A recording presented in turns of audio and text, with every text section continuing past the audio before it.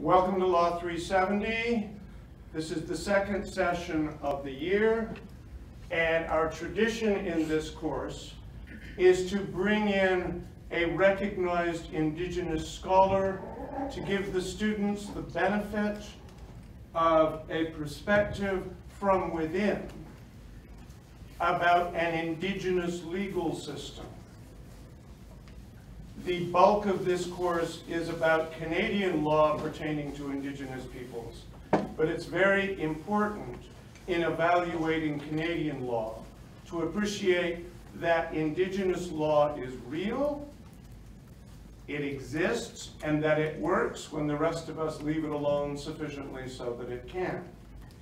I am not Indigenous, so I am not the person who should be trying to introduce you to Indigenous law. So we bring in someone who is Indigenous and who can speak with authority from within an Indigenous community this year. So, our guest this year, I knew when she was my student in about the year 2000 as Dawnis Kennedy. Her Anishinabe name is Minnawaanigogiizhigok, which means happy, joyous day woman in Anishinabe. She's a member of the Martin clan from the Rosso River Anishinabe First Nation. She is a second-degree Medewan, Way of the Heart person, and member of the Three Fires Society. She was also raised as a, I'm not going to get this right, female person of big heart by the Ojishida Society in Rosso River. She is of European and Ojibwe Anishinaabe heritage and works to bring the best of those traditions forward. She's a wife, an auntie, a great auntie, a mother, a sister, a cousin, a daughter, a niece, a granddaughter, a caregiver, and a friend. She's an enthusiastic bead collector. I've seen some of her beadwork. Sometimes crafter and occasional beadwork. She is an accomplished scholar focusing on learning Anishinabe Onakonigewin, Anishinabe law, a community educator, and a support to many of the people in her life. In her work, she draws on her training as a helper, her Western education, her learning in the Three Fires Medewan Lodge, her experience as a Trudeau Foundation scholar, and her mentorship as a visiting scholar of the Onakonigewin Center of Excellence for Anishinaabe Education. So please welcome Minnawaanigogiizhigok, Dawnis Kennedy, who will have the floor until about 10 minutes to 6, because we'll roll through our usual break today. Thank you. Oh.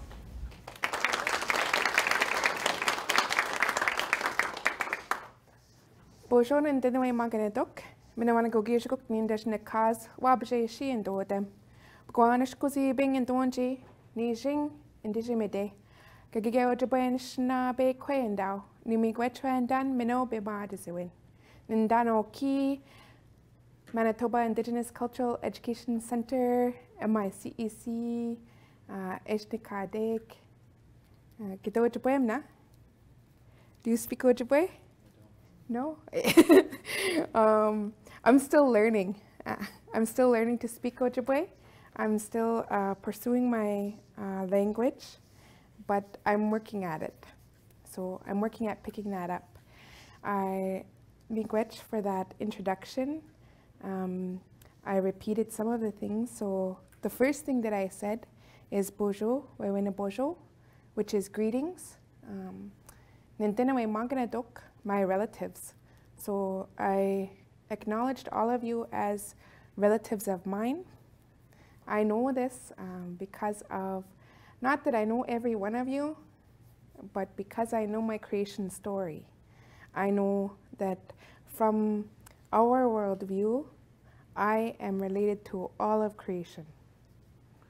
From the smallest insect to the stars and each and every one of you. I don't yet know how we're related. I just know that we are. That's something that is a principle of our law that is spoken to and spoken consistently, I think, among many Indigenous peoples and Indigenous nations. and certainly of my own. I also told you my spirit name again, Minnawaanigogiizhigok, and my clan, Martin. Has anybody had the privilege of seeing a Martin before?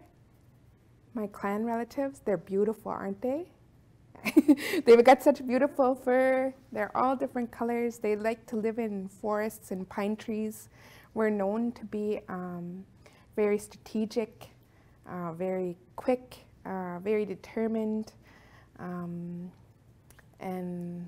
really good hunters. So in our clan relationship, we're known to be, I guess, protectors, defenders. Often find a lot of Martin clan among social work professions, lawyerly professions, as well as environmental protection. So I also said where I was from, Dawnis. It's known as Rose River Anishinabe First Nation, but Dawnis, it talks about a certain place. There's multiple places within that we're connected to as a people. One of them is Dawnis, where our main, what you would call an Indian reserve, a lot of the houses are located on at the moment. And it talks about the river and the plants that grow by the river. And I'm trying to remember everything that I said. I'm second degree Minnawaanigogiizhigok, so I spoke to you about that. That means I made a commitment to live the Minnawaanigogiizhigok way of life, to carry that in my life and to do my part, which is a small part, of ensuring that that continues for others when they come looking, those who want to learn about that way of life as well. And I also said that I am thankful, grateful for this good life that I have been given, and that I come to you from Manitoba, Minnawaanigogiizhigok, which is where the spirit lives, also mispronounced as Manitoba, which doesn't sound as cool.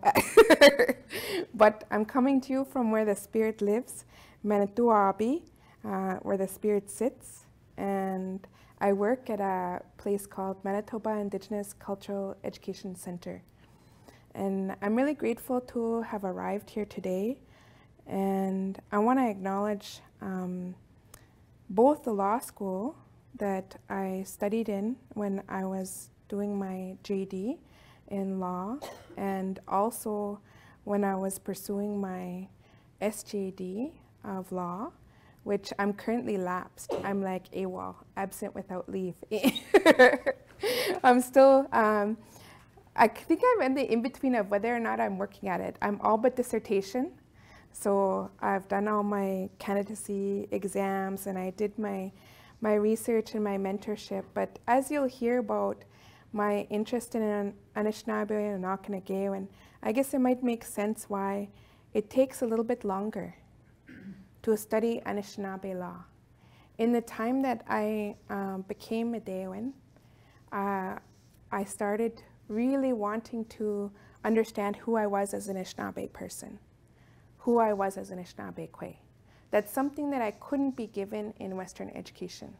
It's not something that I found when I was a student, when I was going through elementary, and we had junior high and high school, although I wasn't really there.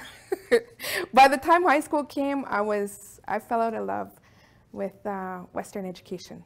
I was so in love in the beginning though, like kindergarten, grade 1, grade 2, all through elementary, I was hooked. I loved going to school, I loved being at school. I would not go to recess even. I would be in the library with tons of books on the weekend. My favorite place to go was first our library at, in Brandon, then even the university library. Like, I loved reading books, I loved learning, I was very curious, and I wanted to know things. I was looking for answers, and answers that I could not find in the education that I was given. So I needed those answers because of what I saw as a young person, and because of what I was confronted with in my process of going through school, and in society. Particularly the violence that I saw, the addictions that I saw, the racism that I experienced, and the trauma that I experienced and that I recognized in others.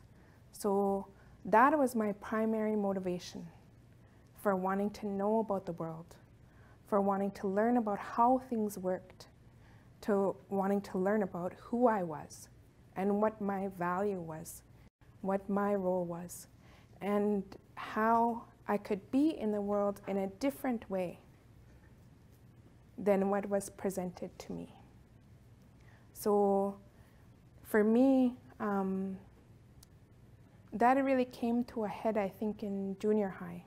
You know, I don't know if you guys, how school works anymore the same way, but there was a little bit of us in elementary school, and then a bunch of little bits of elementary school went into like a feeder school with junior high, and there wasn't too many visibly indigenous people in my elementary school, but there was more. We went from one, and then my cousin who was there for a little bit of the time, and maybe there'll be one person visiting, but there was me and my little brother, sometimes my cousins who are staying with us, and then every now and then there was one other Native person in the school, in my elementary school. So we went from one person in my class, I was usually the only Indigenous person in my class, to there was 5 of us. And I think we were pretty threatening because there was 5 of us, right? And there was schools where it was much more contentious, there was a lot more conflict. And so I started to experience overt racism that I hadn't experienced previously. Like walking through school and they'd be like, you know, from, I don't know, cowboys and Indians, I guess, on TV. I never seen anybody do that in my community. I never seen that at a powwow. I never seen that except anywhere on Hollywood is the only thing that I seen. But I was also, like, we were called names like squaw, wagon burner, bannock, which I don't know whoever came up with that as an insult. Anybody who's tasted fry bread would know that that's probably not something negative. But I don't know, I had this experience, and for me, that's kind of, I always looked for fairness. Even when I came into law school, and I was like, that's the reason why I think I was attracted to law. So when I was in my first year of law school, and I think it was like middle of the way, I was real quiet because I didn't really understand a lot of what was going on the first year. And I think the one thing that everybody seemed to know something that I didn't know. I'm like the first person in my family to go to law school. And I didn't really know a lot of people who went to law school. I didn't know there was books you could buy that kind of give you like some of the language. I didn't understand a lot of what was going on. I couldn't afford my books at the beginning. So that probably was part of the problem. But you know, for a long time I didn't know what was happening. And then all of a sudden, I think it was criminal law. And they said, they were talking about, it was the older version. Was it the Young Offenders Act? Was the older version? And then when it applied, and I was like, oh, I know this! I finally had my hand up because I went from like being top of my class when I was in elementary and being summa cum laude when I was doing my undergrad degree to like not knowing what the heck was going on in my first year law. So I was like super excited, like, I know this, I know this, I know this. It starts at 12. And my life experience tells me so. And then they said, well, how far does it go up to? And I said, well, 15. And they said, no, you know, and they moved on. And I was like, I'm pretty sure it's 15. I put it up. I was like, I'm pretty sure it's 15 years old. And then they said, no, and it's not, it's 18. And I put my hand up again, like this is like, Martins are also known for being persistent. And me in particular, I'm known for being persistent. I put up my hand like a third time, and I was like, maybe it's different in Manitoba. Like, and then they said, no, it's federal, moving on, and we went on. That was like my first experience of knowing something in law school. And it took me years to find out that there's actually, that even though it does go up to 18, there's what's supposed to be within, or supposed to have been within the Young Offenders Act, a kind of exception where youth can be tried as adults in certain situations, and that exception is actually used more often than not with young offenders, at that time, young offenders who are Indigenous. So even though it might apply up until 18, whether or not it applied to Indigenous youth in conflict with the courts is another story, right? So it took me years to unpack that and to know that I actually knew something from my life that wasn't recognized in textbooks or in classrooms or in the regular way of learning about law. So that was like the first time I knew something. Afterwards, when I was I started to get more vocal. I think I was really quiet then. And that, especially that first experience, really kind of shook me up. But as I continued through school, I started to have questions about law. I think the second term I said, but that isn't fair in law school. And I think that my entire class laughed. But that just, including my prof. I was like, but that just isn't fair. Fairness has nothing to do with law. That's what I was told. And then later I found out, actually, fairness is a principle of law. It is a legal principle within Canadian law. So I think my experience in first year and learning about law really put some questions in my mind about how we understand law, how we learn law, what we think of law, and actually how law is played out in our day-to-day lives. Because sometimes those who are practicing law aren't actually as familiar with the lives of people who might come in conflict with that law, or who require that law for protection, or who are looking to turn to that law for fairness. And that really brought a question up in my mind that I think stuck for a lot longer than I thought. And it was deep for me, because that idea of fairness and about why isn't life fair? Why isn't the world safe? Why isn't what we learn always true?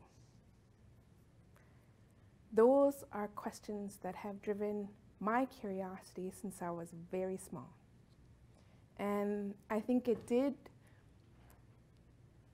play into why I studied the way that I did. When I was in law school, I think I was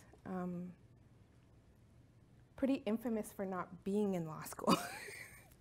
I was told that you could miss maybe 3 classes, and then you were in danger of not finishing. And I missed every Friday so I could go to a sweat. I think I was in Civ Pro for 1 class in the entire term. I also, I think in my first year left for 4 weeks, 2 weeks to go to ceremonies, which is a week long, because we have ceremonies 4 times a year. That's every season, and we're there to greet the season, all the spirits of that season. You know, and we need those. Like for me, to be at spring ceremonies and to be there when the waters open up and they start to run, when to make offerings, to see the buds of life, you know, that's a miraculous gift that our plant relatives come back to life and start growing and creating fruit that we will depend upon to eat for our life.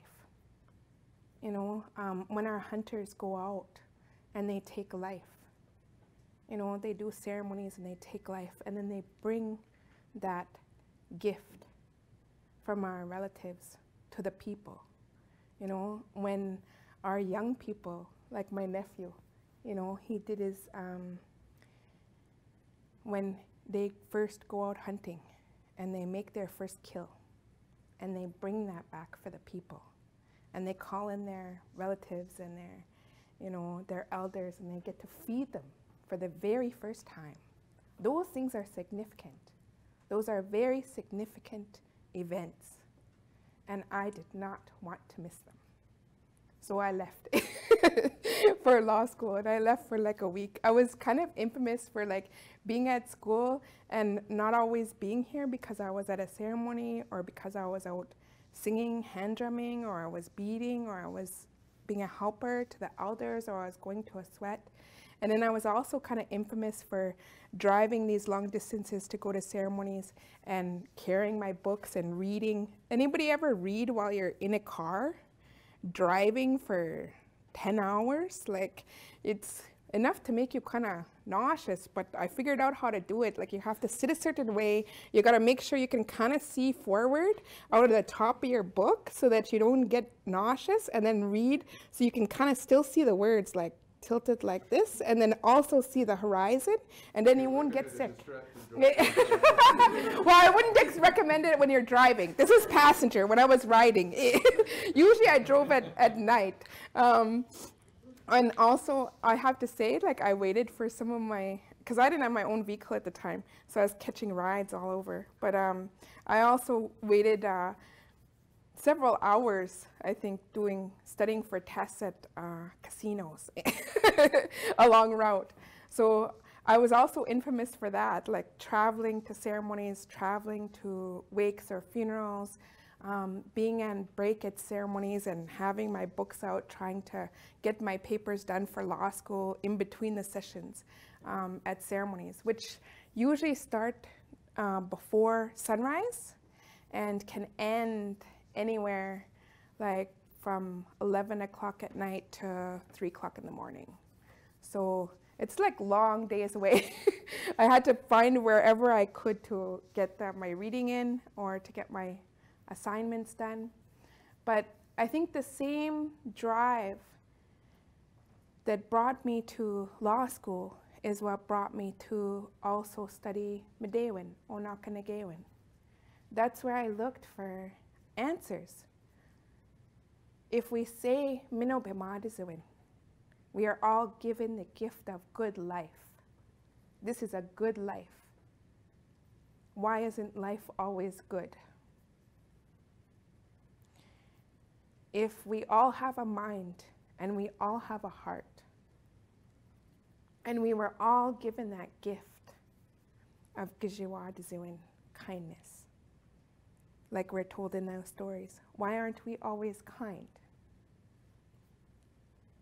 Why isn't life fair?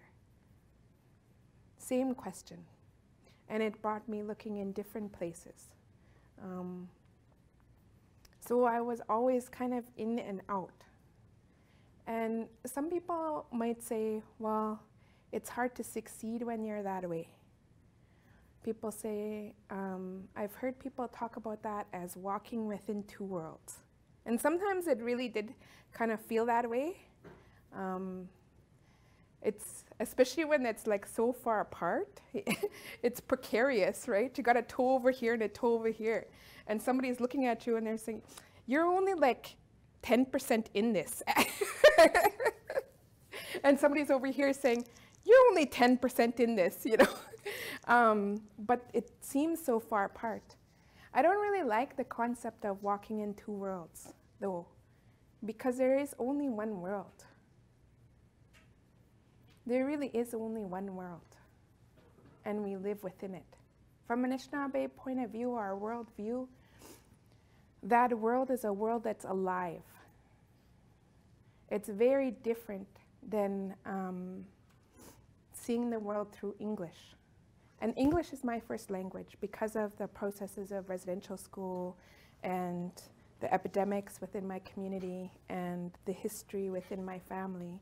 I was raised with English as my first language.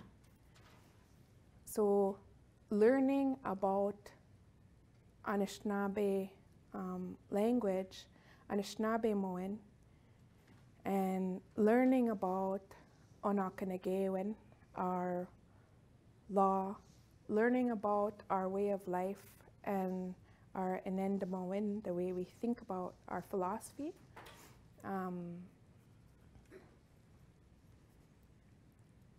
I'm moving also from an English-informed worldview to an Ojibwe-Moan informed worldview, or an Anishinaabe-Moan informed worldview. And I can say that from an English worldview, you think about things, it's more than 90% nouns. And what are nouns? Do people know? It's a person, it's a place, or it's a thing, right? Generally. So in English, we're looking at all of these things. And the law that I learned is primarily about relationship to things. I learned that in property, you know. I know that it's supposed to be incorrect according to law, because property is not about a thing. Relationship to a thing, it's a relationship to a person about a thing, right? So it's about contesting rights and our relationship to resources, primarily, whether those resources are political, whether those resources are economical, I don't know, financial. But the law that I learned when I was in law school was primarily about our relationship to things and our access.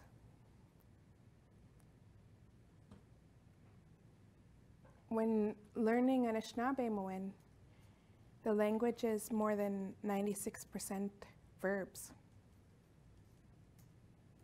So there's a lot less things and a lot more people who do, who be.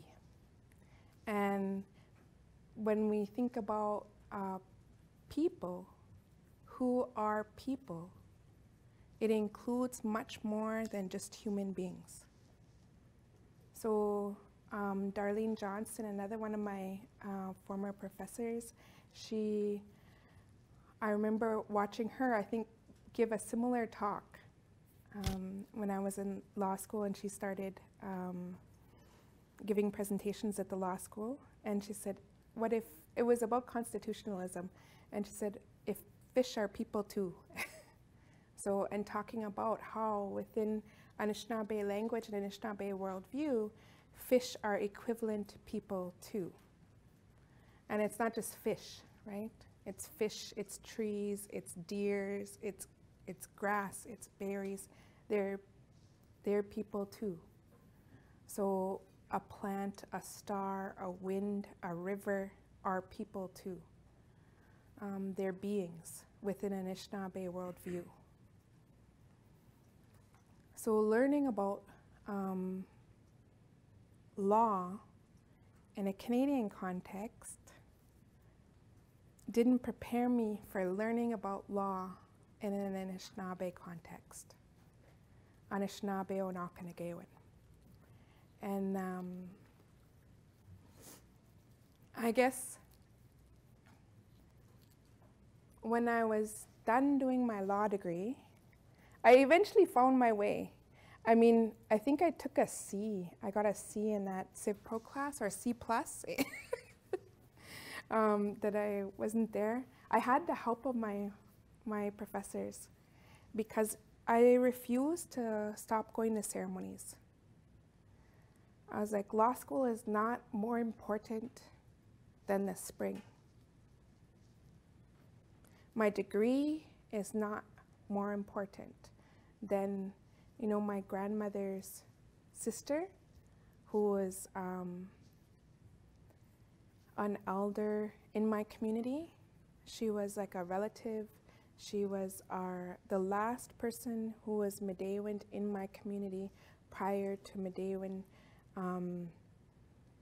pausing to be practiced within Roseau River. So she was the last one Midewin by within our community until it was revived again. And our elders, she was Midewin from a very young age, and she became Midewin. She continued her Midewin work after. It was illegal for a long time to practice our ceremonies. It was also, our young people were separated from our communities, from their families. So the primary time that they would have learned these ceremonies, these traditions, governance systems, they were separated. Sometimes in my community, 2 generations were separated by being taken to residential school from the communities. In some communities, that could be 7 generations of residential school, 7 generations of children being taken. In my family line, it's 2 generations on my grandmother's side, 3 generations on my, actually no, because one of my cousins went to residential school, he's my age, so that would be grandparents, parents, 3 generations and 4 generations within my family went to residential school. So for those of us who were raised in the legacy of residential schools, for me, I was raised in public school. So that school couldn't tell me about who I was as an Anishinaabe.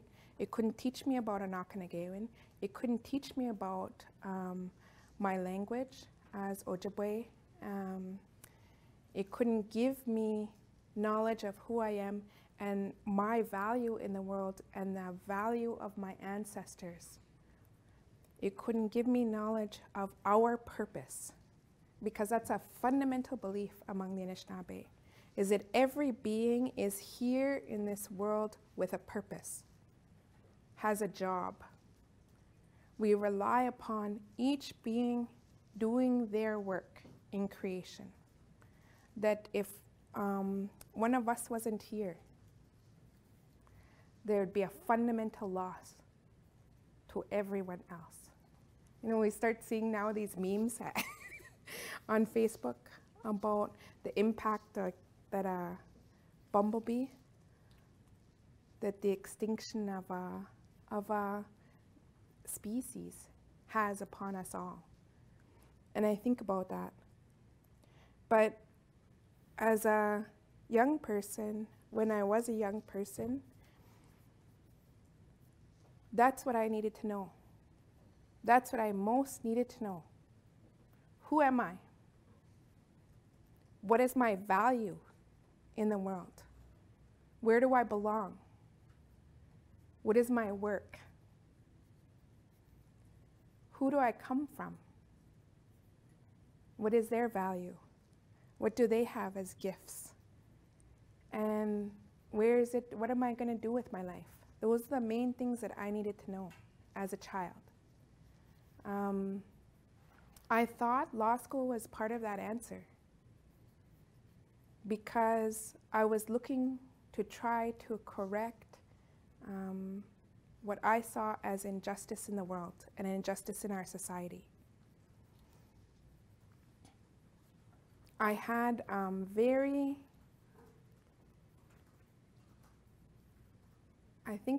narrow view of law when I first started.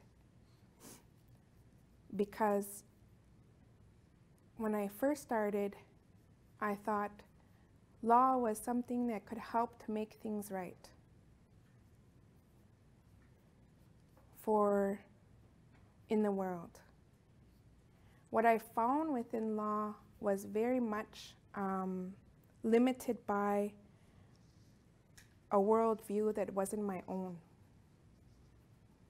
And so our law, what I found as law, it might be able to help in certain situations.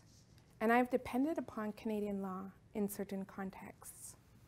I've depended upon Canadian law in family law contexts, in criminal contexts.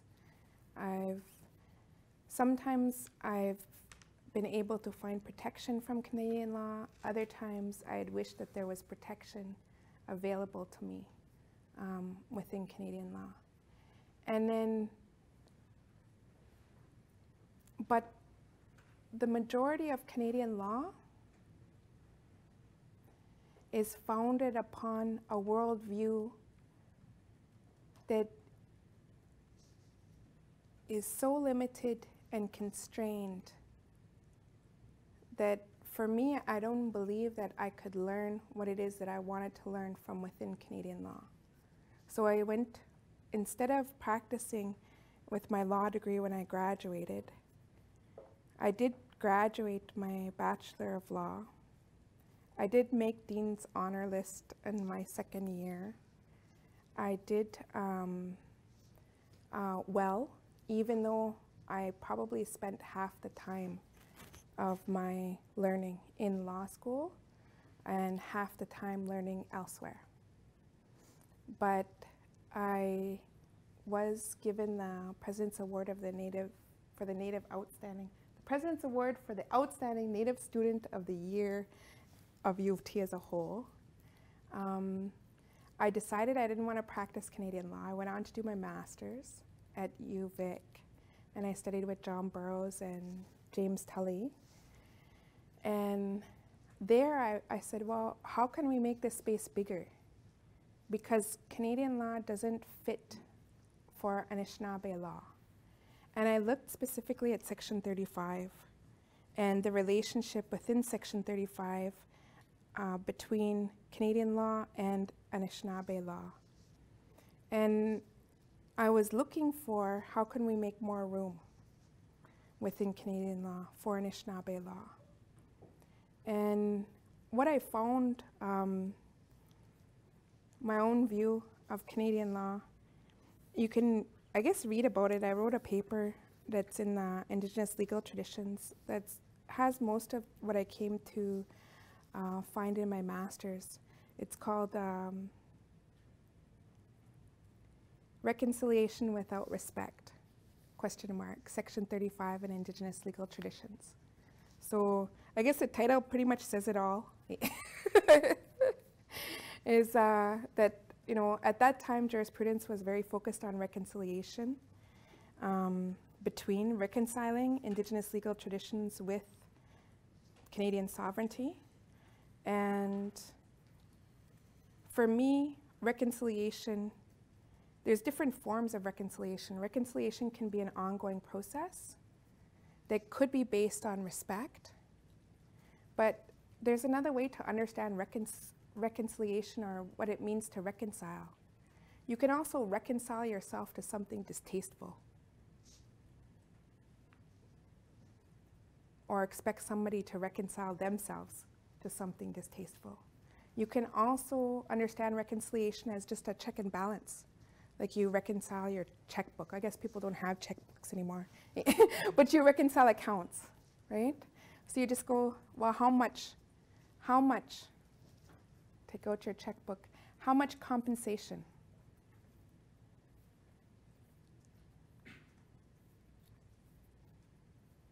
How do you compensate cultural loss? How do you compensate loss of identity?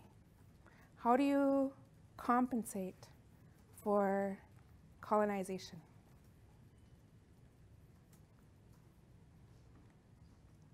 That's pretty much what I found within reconciliation, is that first, Indigenous peoples' legal traditions were looked at as no longer viable legal traditions. They were no longer seen as functioning in the world. They were seen as antiquated traditions that had come to an end upon the assertion of Canadian sovereignty. And that the form of Indigenous legal traditions then, at the crystallization of what then they became no longer legal traditions or laws or functioning legal orders, but then they gave birth to rights that were then protected by the Canadian legal system. Does anybody here speak more than one language? Yeah? How many? Okay, a few. Yeah? I found out this concept. There's this concept of loanwords. Do you guys know what loanwords are? It's like when you can't express something in one language adequately in another language, you use loanwords. Like English has a lot of loanwords like vis-a-vis, or, you know, that's probably a really bad example, but I don't speak more than English, and I only speak a little bit of Ojibwe. But there's concepts that can be stated in one language that can't be fully understood in another. And loanwords are kind of like English's way of saying, well, maybe you can't express that concept, but we can take that concept and we can include it in English as a loanword, right? So it'll be still spoken in another language, and it'll express that concept that is lacking in English.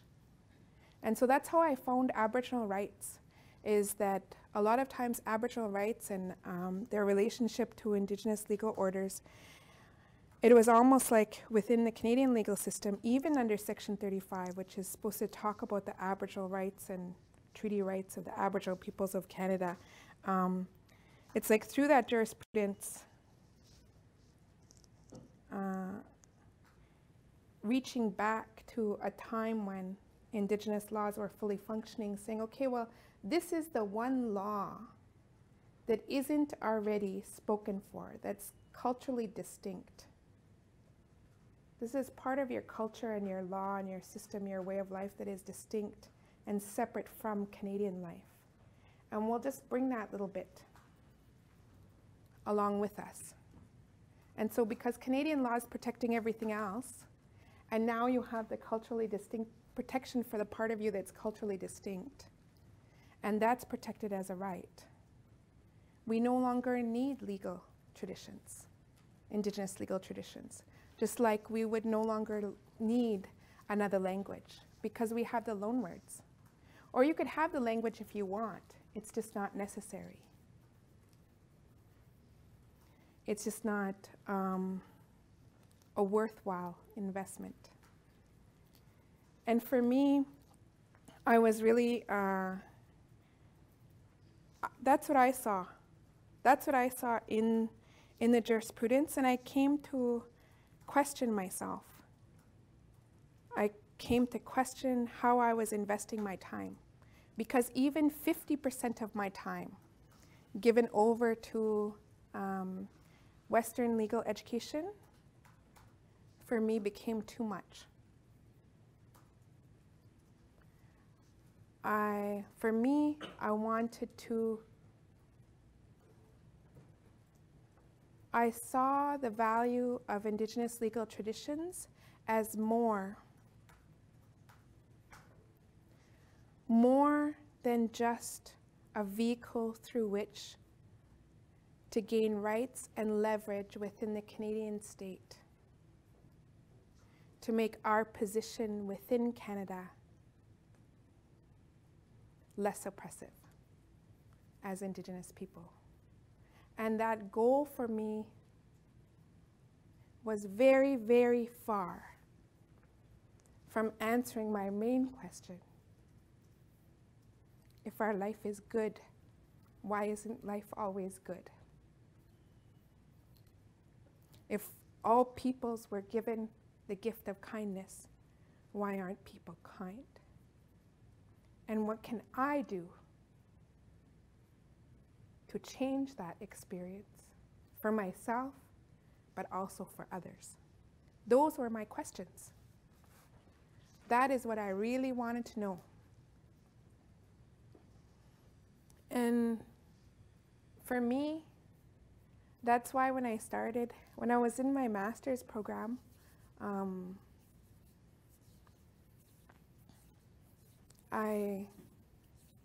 it took me a long time to do my master's program. I did well. I got their top entrance scholarship, the Law Foundation scholarship, and I also got one of the first master's shirks. So I was able to do 2 years instead of 1, but I didn't finish within 2 years because one of my friends in our cohort passed away. And I spent time, because I learned things from my family, from my grandparents. And when somebody passed away in my community and in my family, our family got together. That's one of the things that was just done. We got together. Right away, somebody would start cooking. Somebody would go and start compiling all the things that grieving family would need. They would need tobacco. They would need cloth. They would need, food. They would need somebody to drive them. They would need somebody to help clean the hall. Those were things that were just done. And we gathered everything together, we went over. And my grandmother would come over. So that's the same thing that I did. When my friend passed away, I got a phone call from his partner to go and to confirm why they weren't able to reach him. And so I made that confirmation and I made the phone call to his partner. And I said, I will stay with him. I will stay with him and I'll make sure that I can do what I can do. I will sing what songs I can sing. I will speak to his spirit as best as I can. And I will be there when you come to be with him. And my fellow students, they did too. They helped. I said, okay, this person, who can make soupy? Who can drive the people when they come? This is the time they're going to be in the airport. They shouldn't be catching a cab in between, and they shouldn't, to me, that was my ethic, right? Somebody who's grieving should not be coming directly into contact with people who are just doing day-to-day business. Because when you're grieving, it's like, I don't know if anybody's lost somebody, it's like time stops. And everything slows down. And everybody seems so fast walking around you because they're doing their day-to-day life. And for you, the entire world has shifted. The entire world has changed. And that's a vulnerable time, a time when people need protection. And so that's why we went to go pick them up directly. This is somebody who loved your relative picking you up and driving you. This is somebody who loved the person that you lost, who's cooking for you. This is somebody who cares about you and recognizes you, that's going to go and talk with the person who you need to talk to go get the key and iron everything out so that when you get there, everything runs smoothly. So those are the things that we did. And I actually ended up, because my friend was Ojibwe, and his partner was not Ojibwe. His partner was from Carriers County Territory in Burns Lake. And they asked me to come with them and to help. Because he was Ojibwe, they wanted to know how things were done among our people. And they wanted to show respect for all of who he was, not just who he was when he was with them. So they were Potlatch society, like potlatching people. And so they did things that way. And but they also wanted to know what would have been done for him at home, right? And So I traveled with the family to the community. I traveled with my friend in the airplane, and I was there for a long time. And then when we went to Serpent River, where he is from, and he was eventually buried, actually my law school, UVic, I found out after, because I was poor as a student. I don't know how many people are poor as a student, but I was like, I didn't think I was poor. I didn't know I was poor. I thought I was rich until I came to law school. When I came from Brandon, Manitoba to Toronto, I found out I was like actually below the poverty line. And functionally, I met the definition for homelessness. I was like, what? I thought I was pretty well off and privileged, but I was both. I was both well off and privileged, and I was below the poverty line. So for me, the law school came, they sent a representative to the services that they had in Burns Lake from the law school. And I was there, and I was scared, right? Because here I was like, I didn't ask nobody to leave, and I left for a whole week, and I didn't even tell nobody. I didn't answer my emails. When people who know me know I'm not big on emails when things get piled up. And then I didn't answer my email, and I was like, oh, I don't, and now I want to go to Serpent River. They asked me, and I'm not going to say no, right? So basically, I'm going. I don't know how I'm going yet. I don't know how I'm going to get there. And then I was going to have to tell the law school. I was kind of like hiding when I seen them. But they came up to me and they actually said, you know what? We decided, we had a meeting about you already. And I was like, oh, am I going to get kicked out? Like, am I going to lose my scholarship? Like, I don't know what is going on. They said, we already had a meeting about you, so don't worry about it. They said, we're going to pay for all your expenses. We're reimbursing everything for your travel here and your travel home. And we're going to pay for you to go to the burial service. We've already talked to the family. And I said, and don't worry about anything with your school. We'll figure it out after you come back. Just be with the people. And we're going to do this on behalf of the law school because we feel like you're the best to represent us and to show his family how much we cared about him. So that was pretty cool for a tough situation. But that's something that happened to me in my master's program. And it's part of the reason why I decided to work on my friend's last paper that he wrote before I started working on my thesis. So I finished his paper, and he was going to have published. Then I finished my paper that I was going to have published, and then I did my thesis. And then I was still out a course that I owed a course, so I didn't graduate right away. But this is kind of a theme for me. I kept walking away from school at the same time I was in school. And it was the same thing with my SJD. I started here doing my SJD of law, and I got the top scholarship in Canada to come here. The Trudeau Foundation scholarship. It's worth like more than $250,000 all told. And it's given to, I think, 14 or 15 students a year, PhD students who are among all of the Canadian PhD students around the world and all of the PhD students in Canada. They choose about 14 or 15. And I was one of them.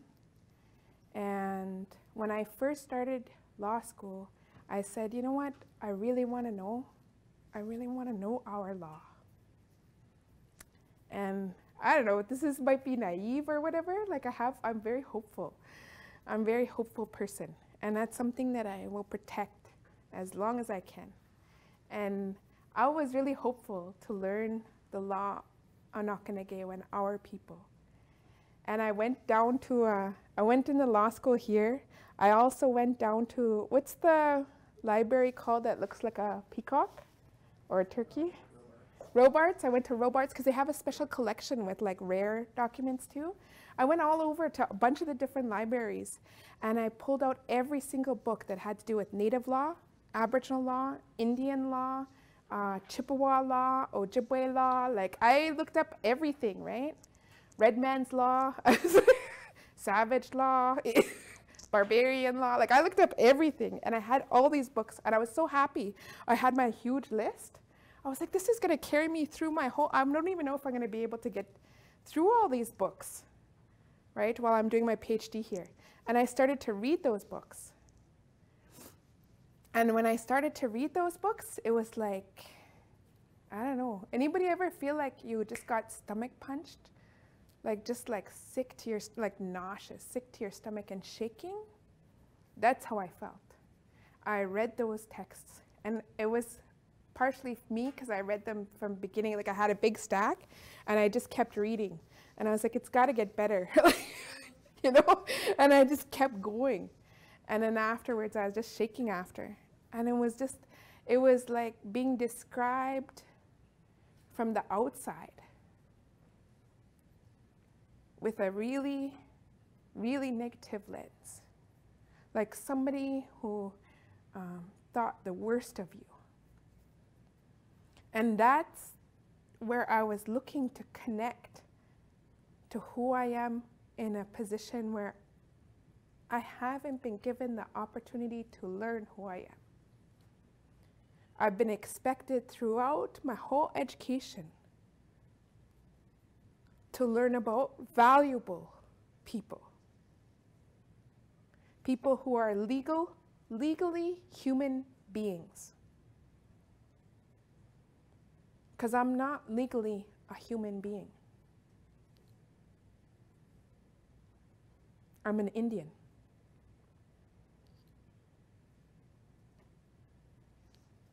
I'm somebody who is able to be regulated by others, people other than me. People other than me are able to decide who counts as an Indian and not. And I didn't count till I was 10, because my mom married my dad, who was in status.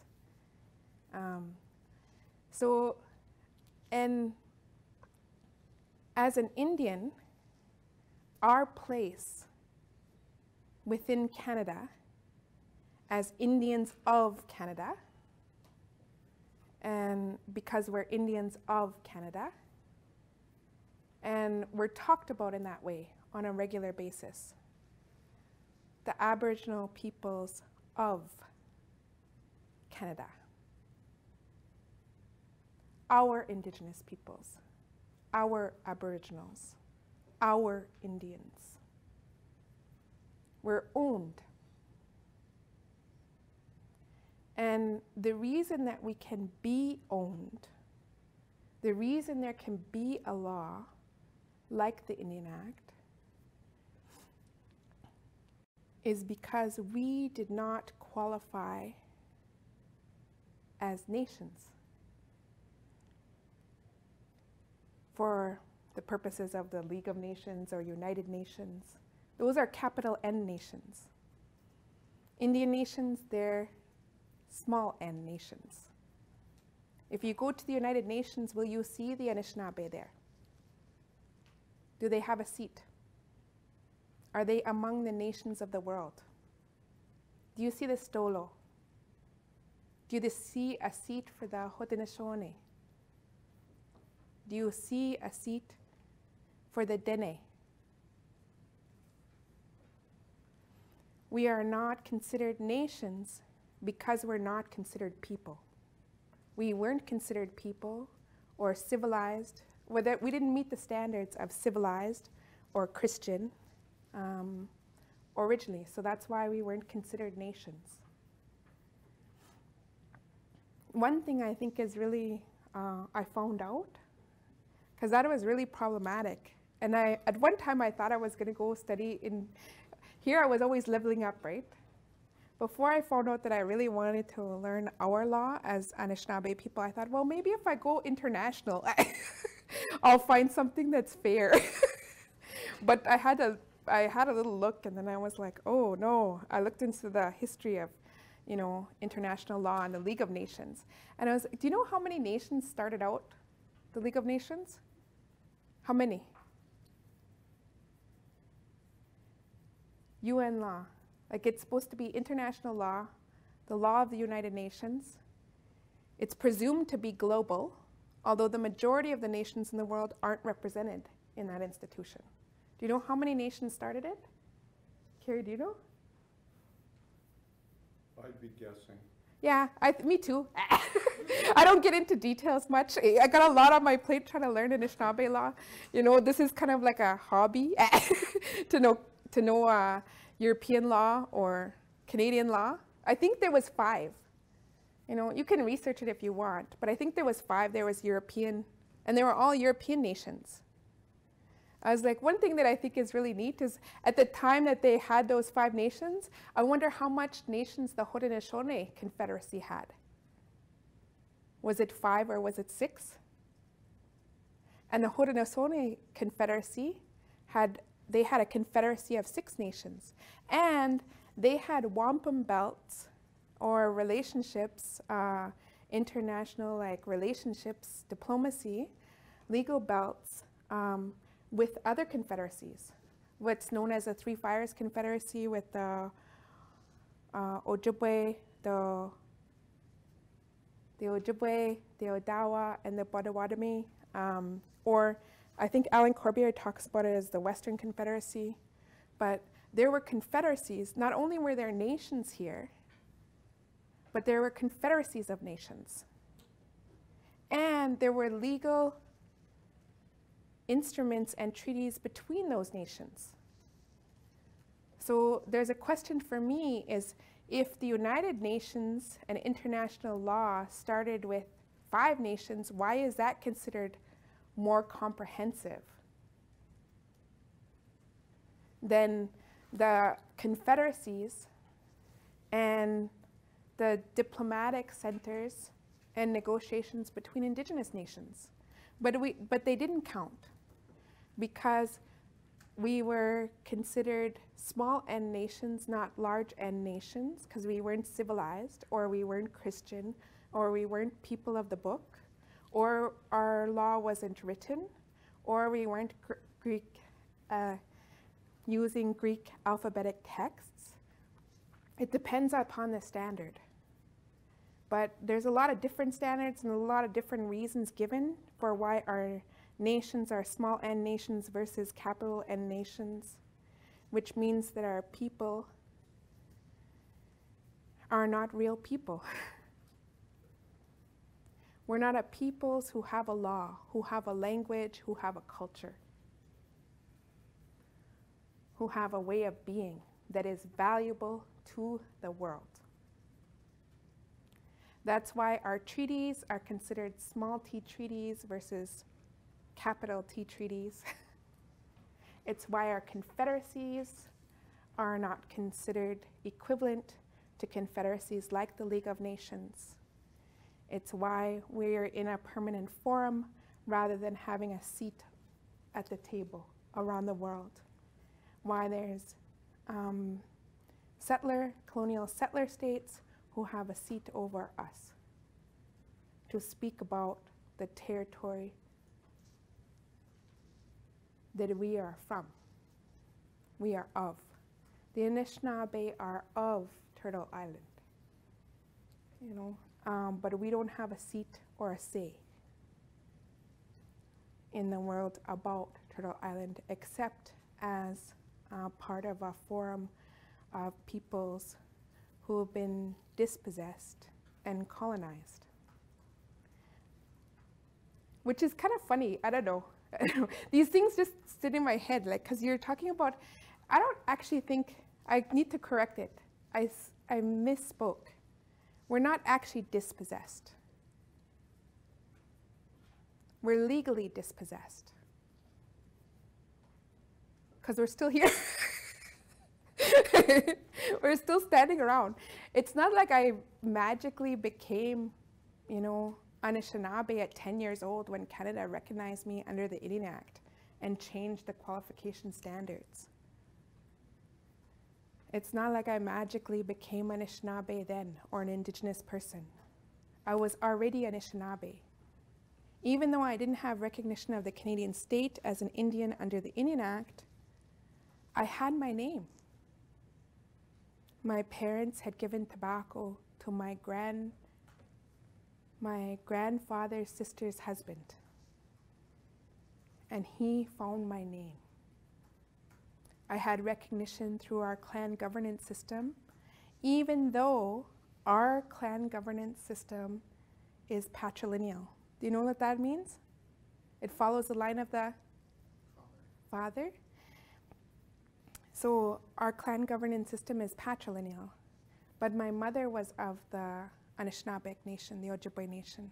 My father is of European ancestry. So if you're thinking about that in an Indian Act point of view, which is based on kind of a European model of inheritance, it's not really a citizenship model, but it's like more like an inheritance law model. Do you know what the purpose of like European inheritance laws were at the time when the Indian Act was set up? There were like lots of estates, right? Because there was lots of people who were landless people within Europe, and very few people who had land, who were legally owners of land. And you had these large estates, and you wanted to keep the beneficiaries, the legal beneficiaries, as limited as possible.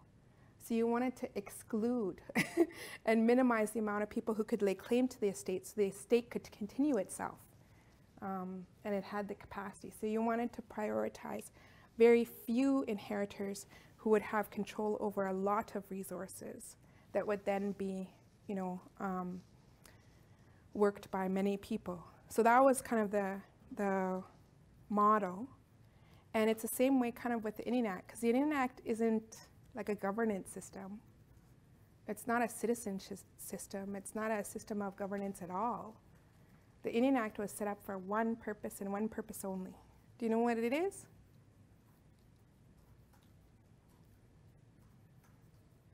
To get rid of Indians. That was its purpose. Its purpose was to create a legal category of Indians so that the distinctions between nations original to Turtle Island were no longer mattered. There's no difference between Dakota and Dene. There's no difference between Inini and Anishinabe. There's no difference between Algonquin and Lenabe. You're all Indians, small I Indians, right? So the purpose was to create a legal category of Indians that were individual citizens of the state. They're owned. And they were legally, and still are legally, minorities. So they're in a category of limited capacity as people, a limited legal category. So there's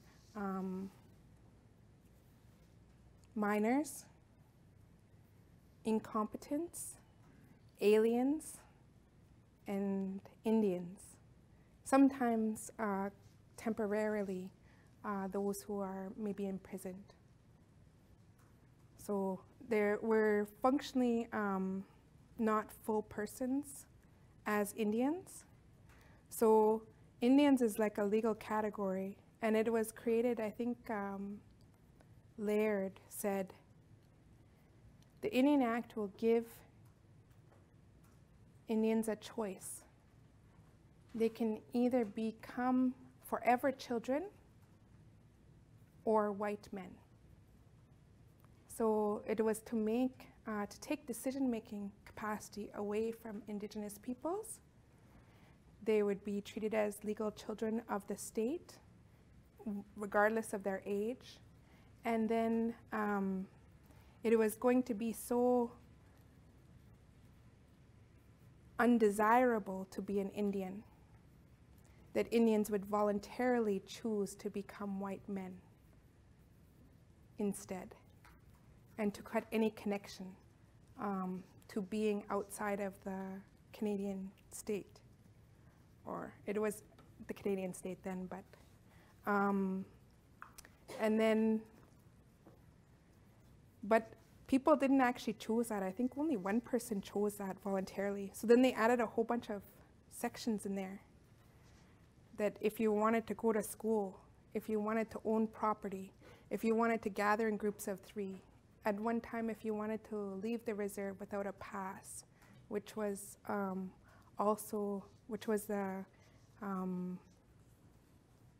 South African apartheid borrowed our pass system for apartheid there. If you wanted to have a profession, enter a profession, if you wanted to join the military, if you wanted to fundraise to hire a lawyer, if you wanted to sell your goods at open market, if you wanted to make decisions about where your children went to school, you couldn't do that and be an Indian. So people, if you wanted to marry, if you're a woman and you wanted to marry somebody who didn't have Canadian legal status as an Indian, then that was considered no longer an Indian up until, I don't know. Some of that's been changed, not all of it, with the marriage. So some of that's been changed and remedied, but not everyone. There's limits on the remedying. But the purpose of being an Indian was only a temporary situation. It was a vehicle from being indigenous people, being Anishinaabe. Then eventually people would come from being Anishinaabe, they'd become Indians.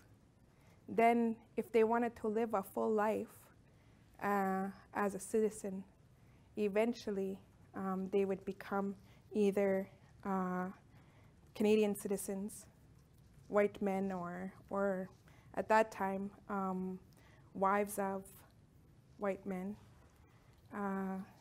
So the Indian Act, it was set up to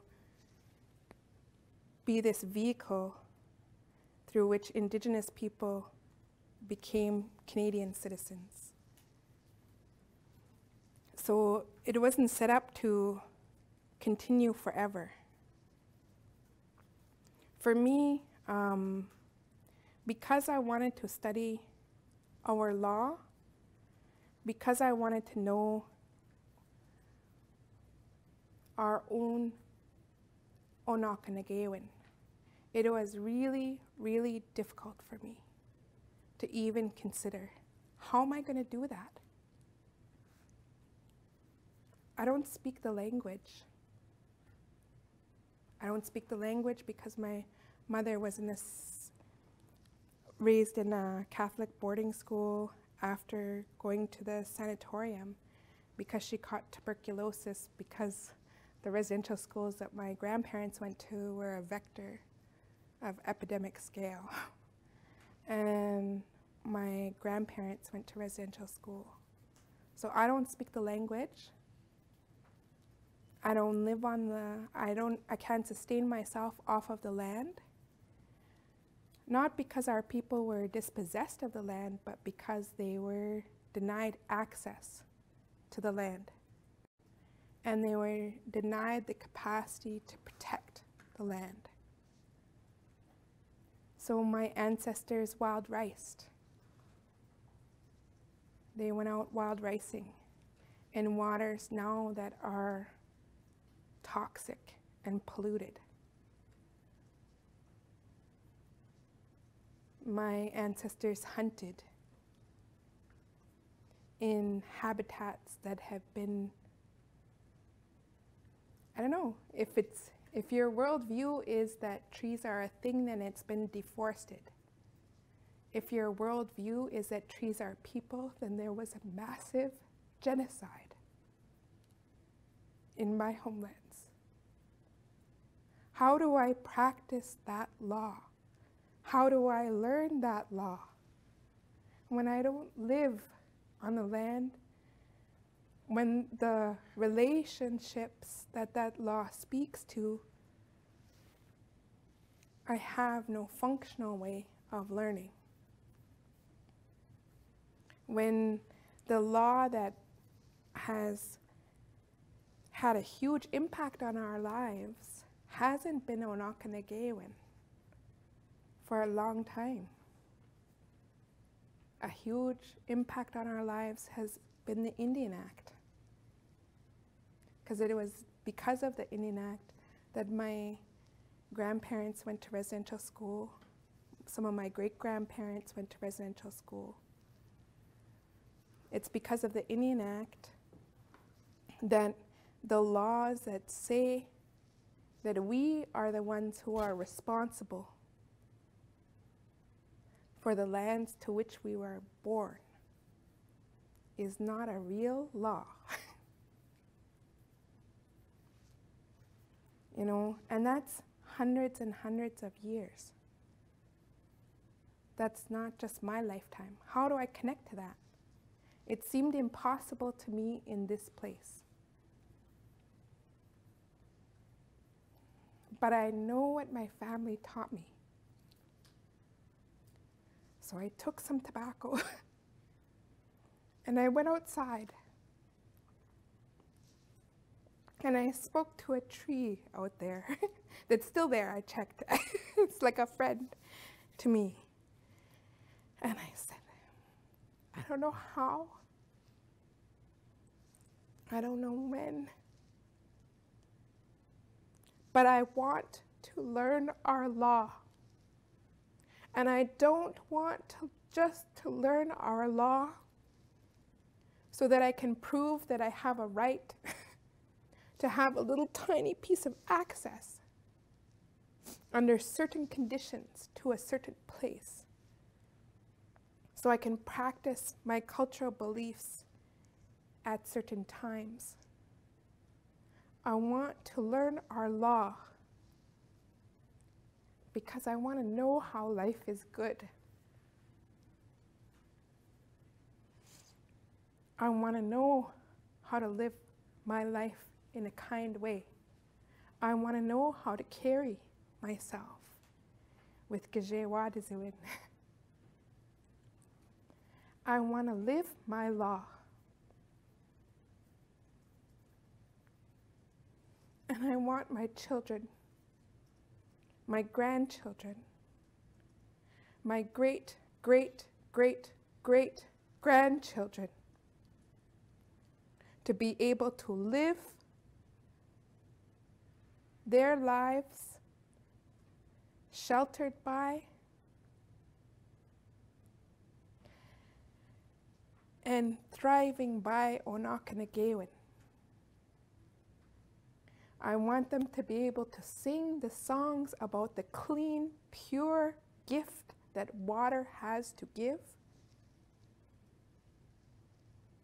And I want them to be able to sing it to water cleaner than the water that I sing it to now. And that's why I want to know this law. And you know what ended up happening? I was really heartfelt, and I was always taught that if you're very earnest and you're very heartfelt and you really do want it, the Spirit will always give you an answer. But I just got sick. I got really sick. I couldn't sleep. I almost couldn't eat. I couldn't think. I couldn't do my work. Here I had the top scholarship in Canada. I had the top scholarship in Canada. I was in my first year of my SJD at U of T. I still hadn't finished that last course for University of Victoria. And then I was starting to get letters in the mail saying, if you do not complete your LLM, you're not going to be still enrolled in your PhD. You have like this much time to complete, or you won't be in your PhD. And then I would lose my scholarship, and then, you know, I don't know what, my life my plans would be. And wouldn't that look silly to have the top scholarship in Canada and to get yourself kicked out of both your law schools? That was me. And I was like, you know, I didn't know what to do. I kept trying to do everything I could do. Like anytime I could pull myself up by the bootstraps, I did that. Anything that had worked before, I did that.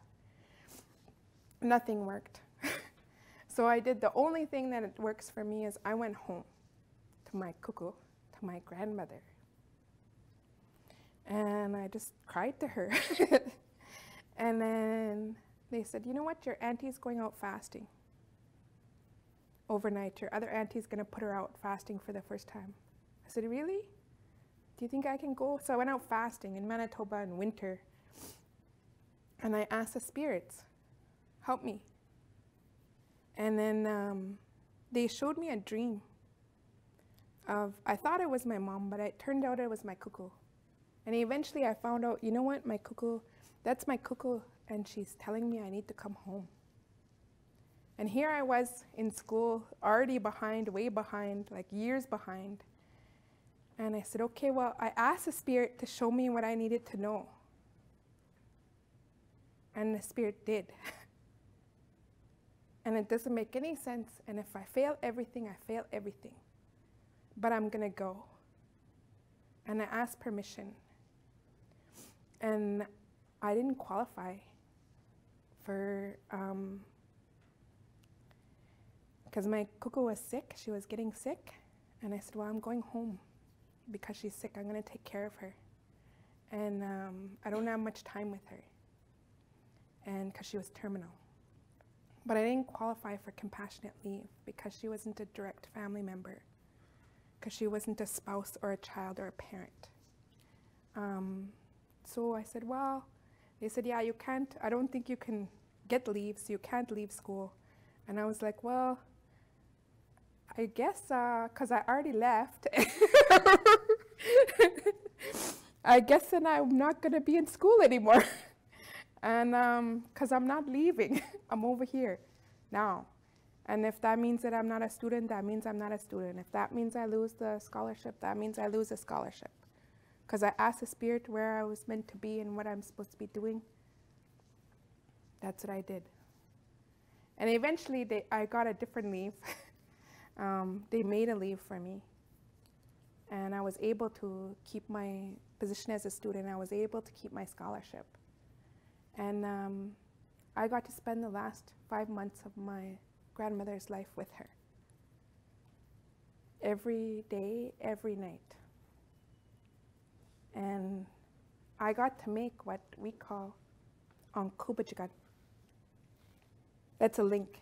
You know, our great-grandparent, we call onakonigewin. And our great-grandchild, we call onakonigewin. And it's the same as a link. You say, oh, Pujo onakonigewin. And then if you're a little kid, you say, Pujo kubade. If you can't say onakonigewin yet, you know, that's your link. That's your link. And my grandmother used to say, you owe it to your children to live as long as you possibly can. Because every day you are in the lives of your grandchildren makes their life richer. You owe it to them to make the decisions now that you will be able to meet your grandchildren. And I think in the time when our Onakonigewin was practiced on a regular basis, that was great-grandchildren, you know, because it's onakonigewin. That's your link. You know, my link, I didn't meet.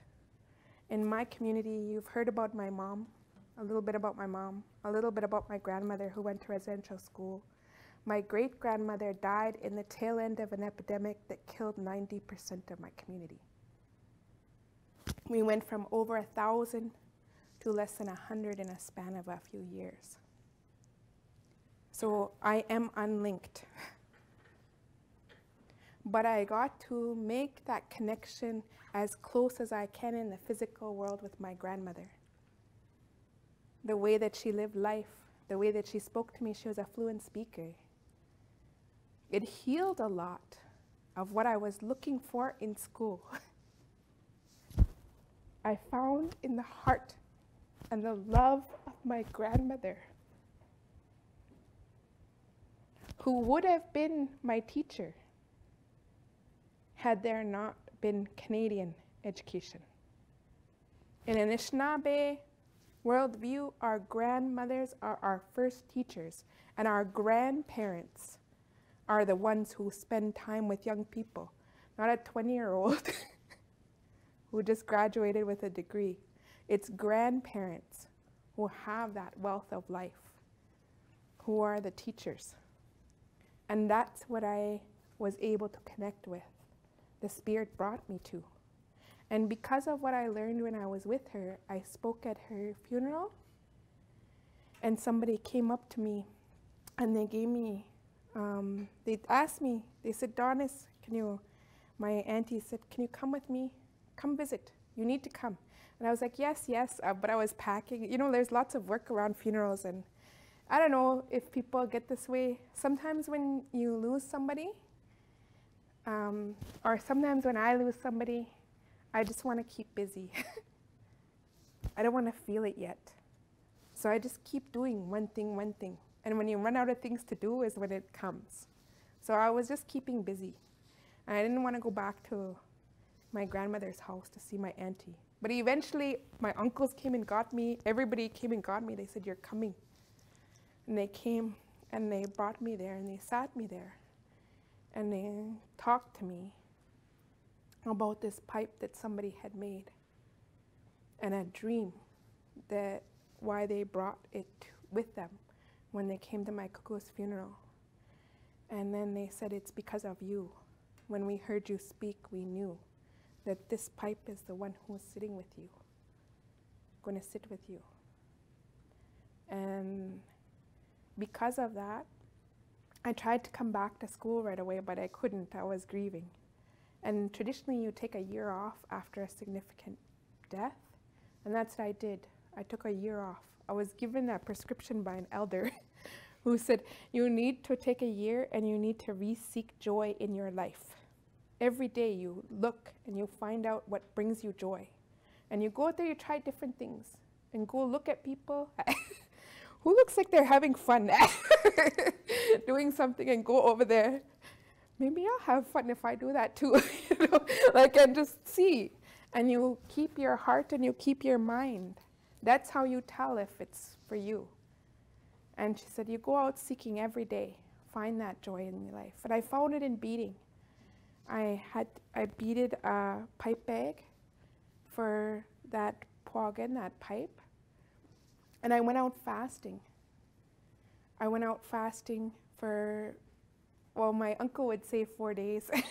People count differently in the east to the west, but he put me out on a fast up at Cape Croker. This was even before John Burroughs started bringing people back, but I went out, and Darlene actually came, one of my teachers. She came to the fast after I came out from my fast, and I had a vision there. And that vision, actually, I didn't know what it was, because I was like, what is my work? And I don't know why I thought, I was like, what is my work? This is what I've done in my life. What am I supposed to do, right? And there was all these little girls who came to visit me in my lodge. And this is kind of me, silly me, like here I went and asked the Spirit, what am I supposed to do? And somebody comes to visit me in the lodge, and then, like, I have an answer, right? But then I look at them, I say, I don't think you're supposed to be here. I'm supposed to be by myself fasting. I tell these spirits. And they were little kids, little girls. And they were just so excited the way that, you know, you ever see little kids move? Like a little group of little kids? That's how they were.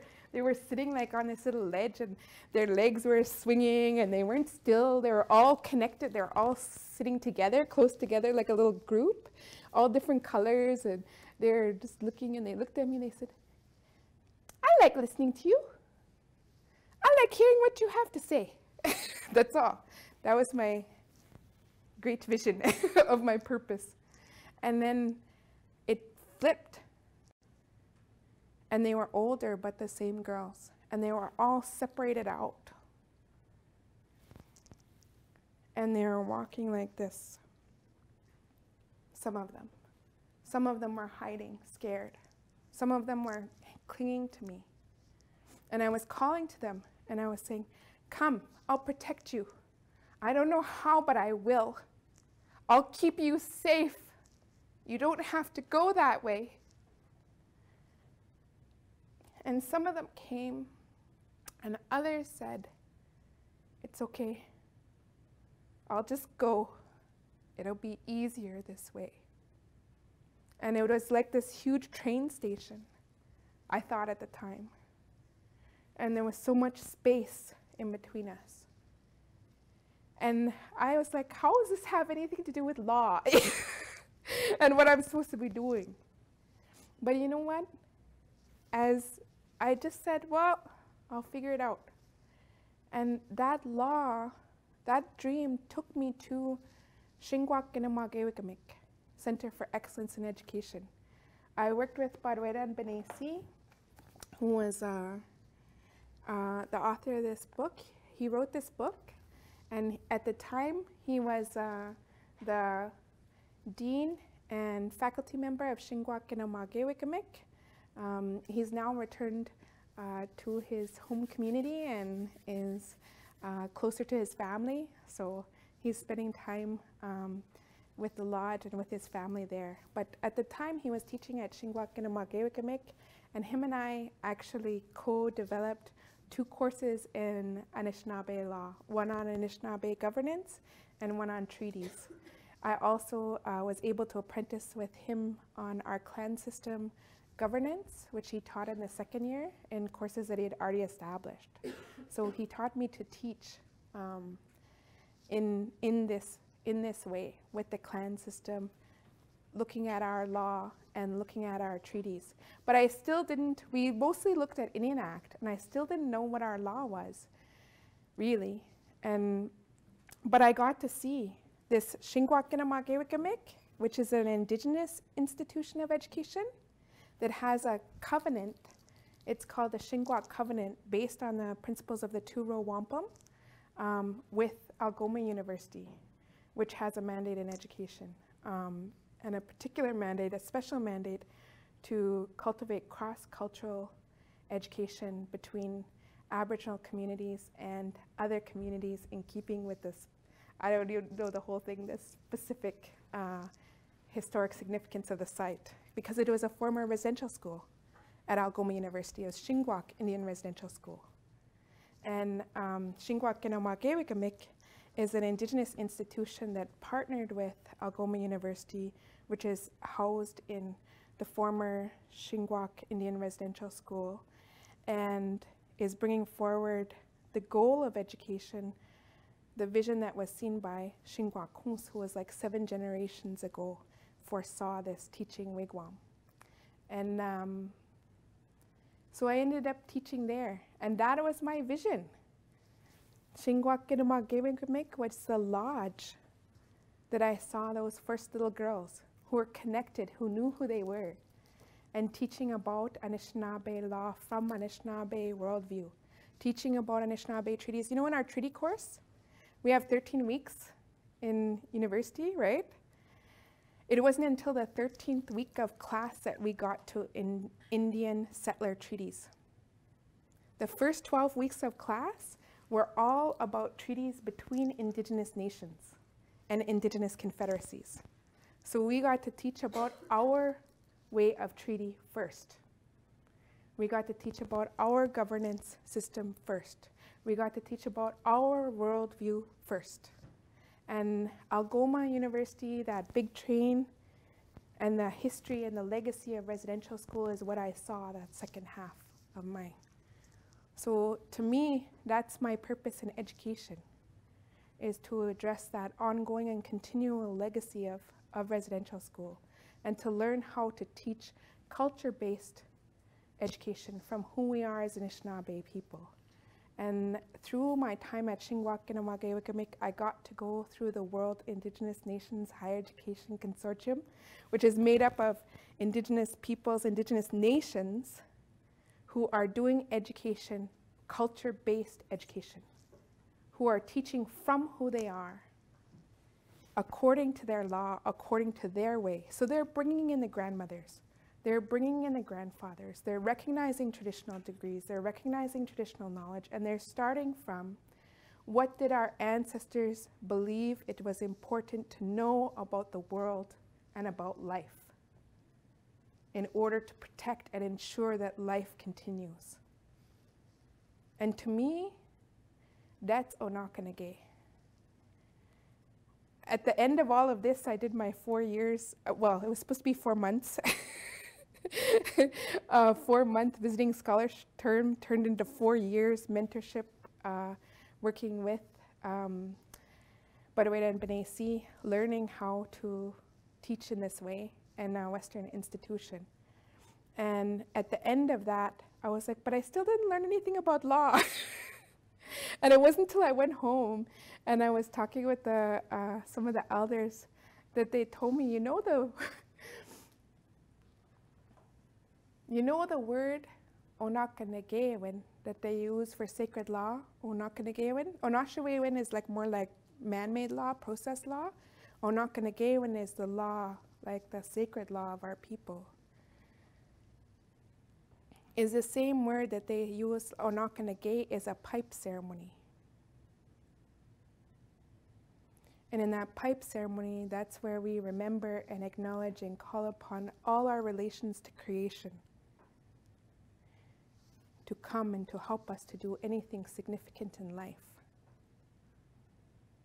And because I chose to go home when I didn't know what to do with these dreams and this illness that had came after I offered tobacco, asking to learn my law. It was then that I realized I had been answered right away. As soon as I asked,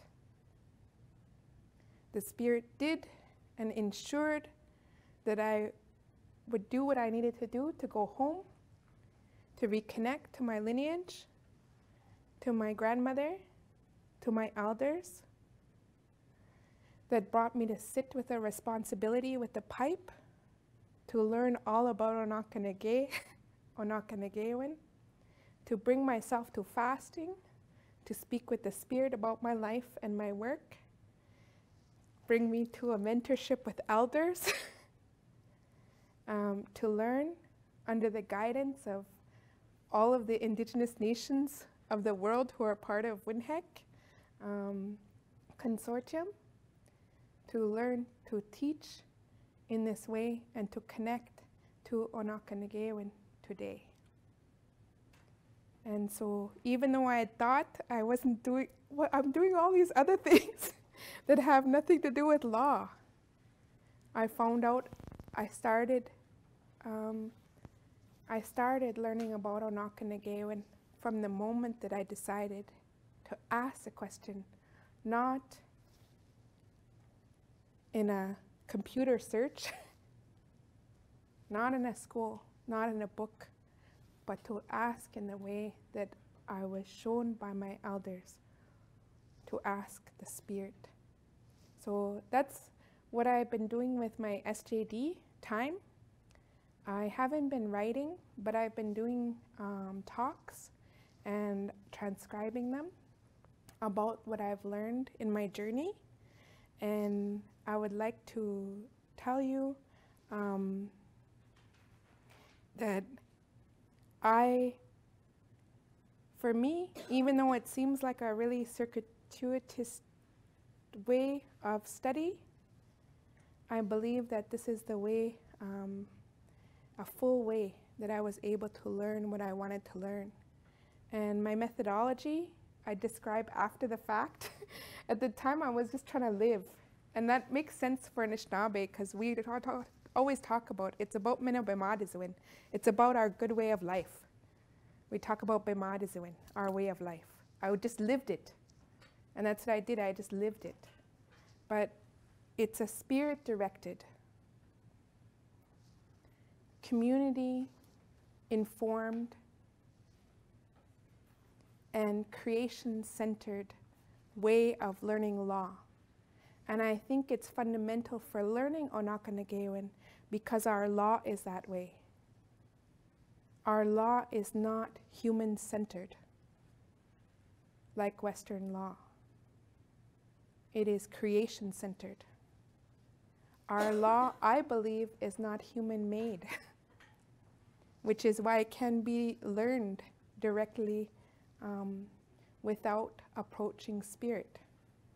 And it's a law that is informed by our elders. It is a link from our elders to our young people. And that's a responsibility of all the citizens of our nation, to make that link. So that's what I've learned in my approach, and that's what I share with you today. Miigwech. Onakonige.